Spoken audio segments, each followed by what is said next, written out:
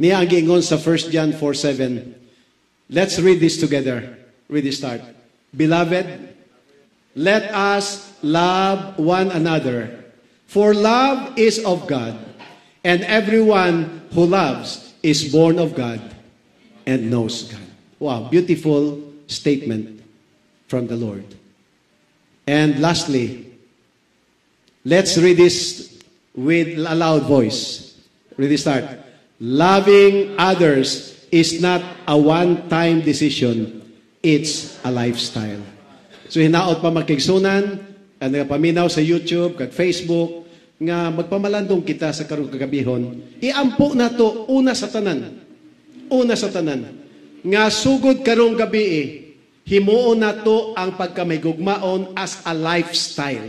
Part na gyud na sa atong kinabuhi. Dili lang kausa, kaduha, katulo. It's a daily kind of character. Because that is the character of Jesus Christ.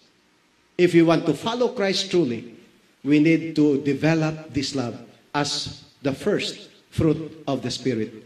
May the Lord bless each one of us that we now understand what does it mean to have the fruit of the Spirit, which is love. And when from now on we become a loving person, our spouse can really feel it, our children can see it, our neighbors, our co-workers, everybody in the church will really see that we are a loving person. And so this coming Sabbath, when we come, not only just say, Happy Sabbath, but, Happy Sabbath, I love you in the name of the Lord, and really do it. May God bless you this evening.